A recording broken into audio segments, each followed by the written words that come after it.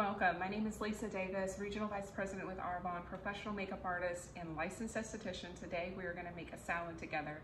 Now I have done this video before for those of you who are in the 30 Days to Healthy Living, a training on meal prep and of course you're creating your salad bar every day. But every time I make a salad on Instagram stories or I post a picture of a salad, people always ask what's the recipe. And so I thought, let's go over it today. First of all, there really is no recipe for my salad.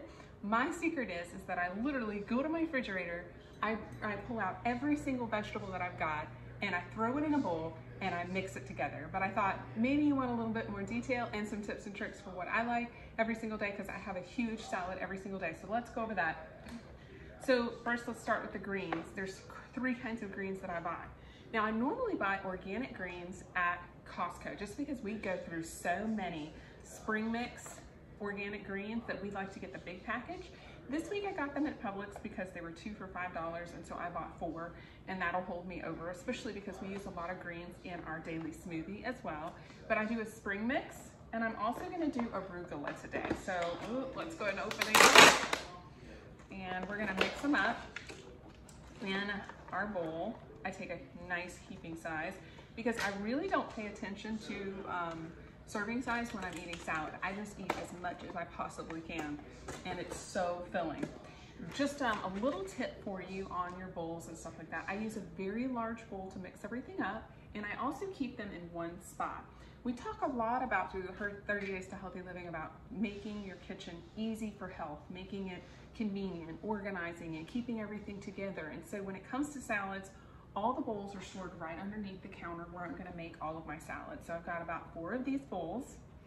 And then we've got our mixing tongs right here. We've got all of our oils. So I'm gonna show you. All of my oils are here in a basket, ready to go. And then of course the refrigerator is right here. Now when I pull out the refrigerator, in the very bottom of the refrigerator is one large drawer. You guys have probably seen pictures of it if you follow me on Instagram. It's where I keep all of my vegetables. I call it my salad bar, that big drawer that pulls out, and that's where I keep all my veggies. So I'm gonna get peppers, tomatoes, cucumbers, radishes, carrots, every vegetable that I can get at the farmer's market, and it's all gonna be stored at the very bottom. That way all I have to do is pull it out and put it in. All right, so the next salad or lettuce that we're gonna use is arugula. All right. For those of you who are maybe novice salad makers, I do not use any iceberg and I very rarely even use romaine anymore. I will buy romaine, but I try to do as much arugula, spring mix, spinach, Swiss chard, and kale as possible. You can get at Costco the baby packages. It's called Power Greens, which I'm out of right now, and that has all the baby versions, so it's not as tough.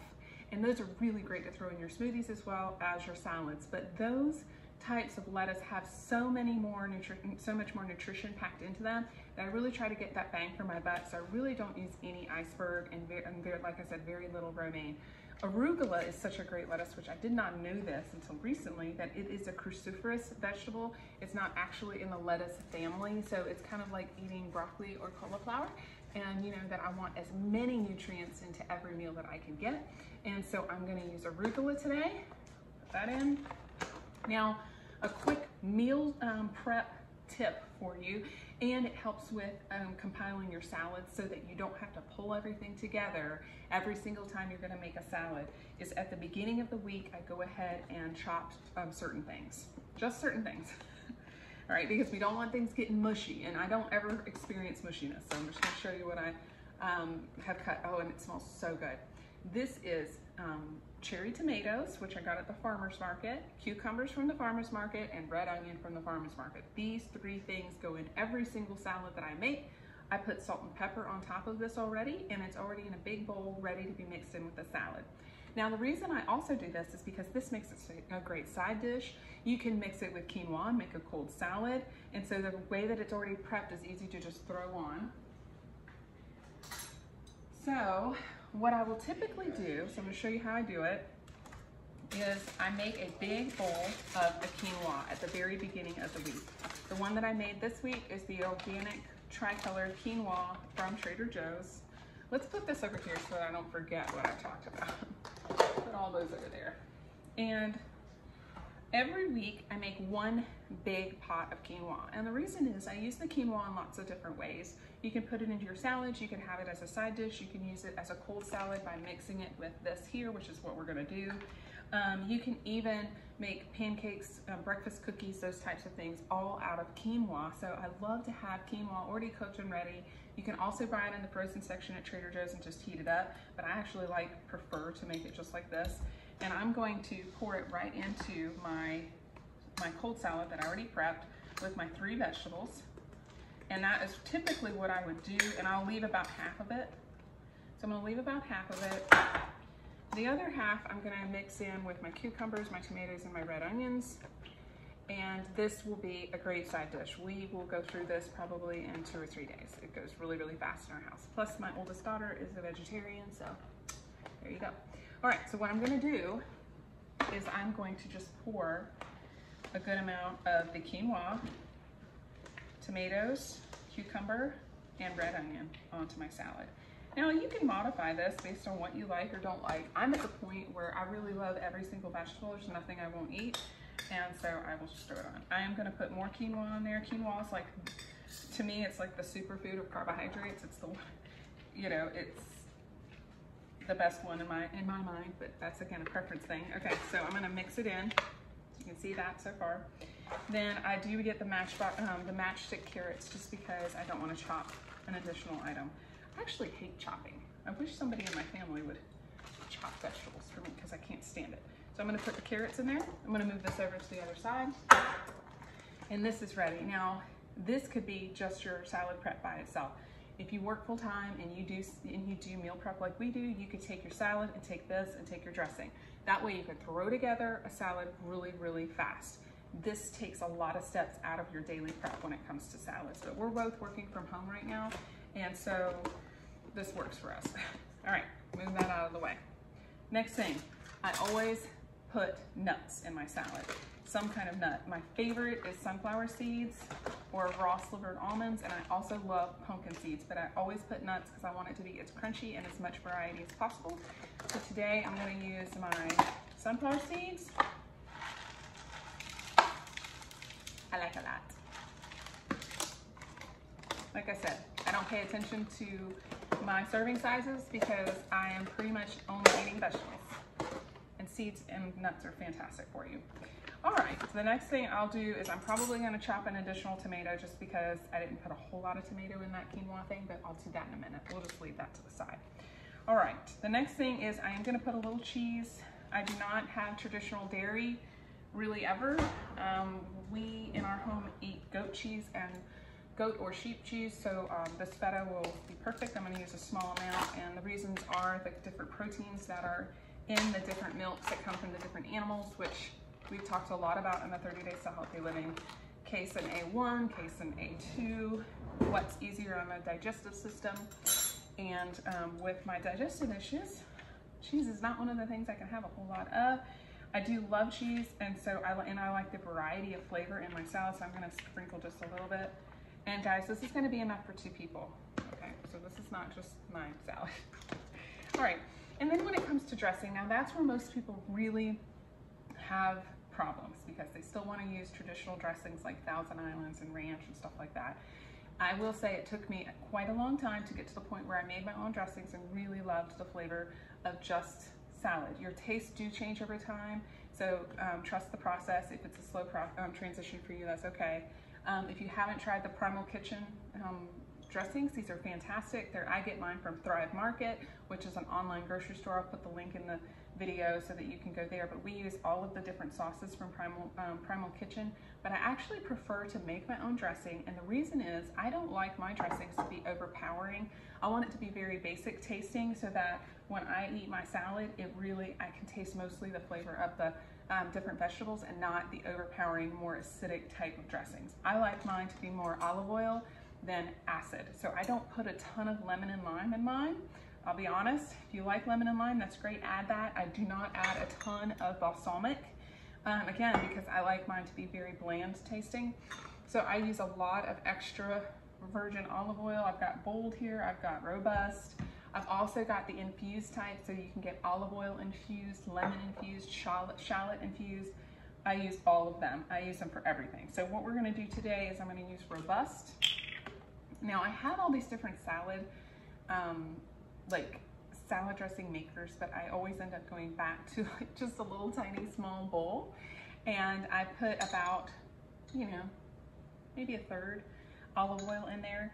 And then you can either use fresh garlic with a garlic press, or you can use the garlic out of a jar. Fresh is always best, of course, but for sake of quickness, we're going to use the jar today. You can also make your dressing once a week, which I do a lot of times, and just store it in the fridge. That way it's ready to just be poured on. Yeah, it takes a little extra time. This whole healthy living thing, you have to plan ahead. You know, you cannot leave your health in the hands of others. I've said it 1,000 times, but it's just the truth. You have to take the extra time for yourself and for your family to eat well. So I'm gonna go ahead and mix in that garlic. The other thing that I will mix in and that I do really love are the Trader Joe's dressings, especially the almond turmeric and the green goddess. Both of these absolutely love. So sometimes just to cut and add a little bit of extra flavor, I'll mix a little bit of the almond turmeric or the green goddess in. All right, so either one of those are really great dressings as well. The other thing that I'm gonna add is pepper. All right, lots of pepper. All right, lots of pepper. Okay, and then the other thing that we use a lot in this house is Real Salt by Redmond's. I absolutely love this salt. It's so funny because Ford will actually lick the top of our salt shaker because he loves the salt too. So I'm gonna pour a little bit of this out.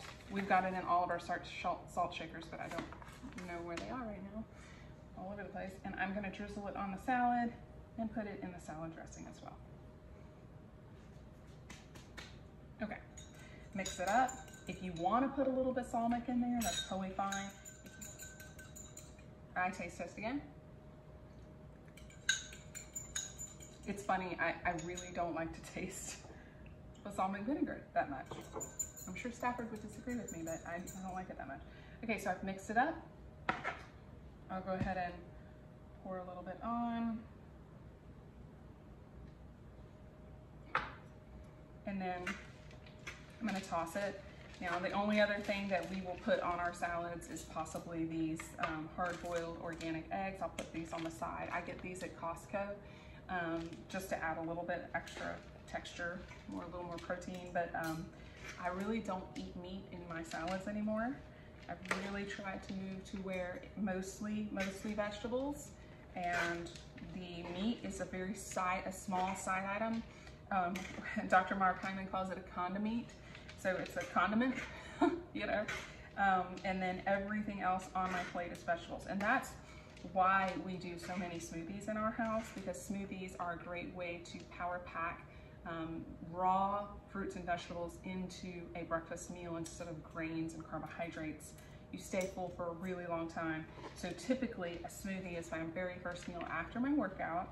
And then about 2 o'clock, which is about 2 o'clock in the afternoon right now, it's time for lunch, and that'll be a huge salad. Again, I don't pay attention to the serving size, I just eat until I'm full. And then I might have a fizz stick in the afternoon if I'm feeling a little sluggish, which very rarely happens anymore because you just need that little jolt. And then we eat dinner about 6 o'clock, and we usually grill some type of meat and have 3/4 of our plate filled with a roasted vegetable. And then I stop eating after dinner and fast my at least full for 12 to 14 hours at nighttime. All right, so this salad is ready to go. I'm gonna put it in our big bowls and we're gonna eat, and I just wanna make sure I'm not forgetting anything. I'm sure you guys will ask your questions if there is something I've forgotten.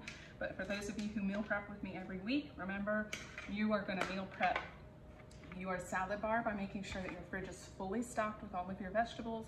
You're going to meal prep a healthy carbohydrate like our yummy quinoa over here. You're gonna meal prep some sort of sweet item, which I did last night, which is my homemade protein bars.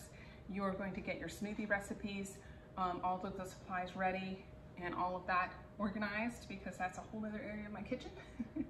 And then you're gonna make a couple meals. So, and they can be super, super easy. It can be a turkey meatloaf. It can be steaks and roasted vegetables. It does not have to be complicated, something that you have to follow. And then you're gonna pack your cooler or make sure that there's snacks everywhere. Guys, snacks in your car, snacks in your personal cooler, snacks in your desk drawer at work. That way you're never stuck in a situation where you're starving. All right, there we go. Sorry, a little glitch there. Okay, if you have questions though, make sure and comment. I will definitely answer, and I hope you have a great weekend meal prepping, because that's what it's all about. It's just preparing and being and thinking ahead so that we can stay healthy.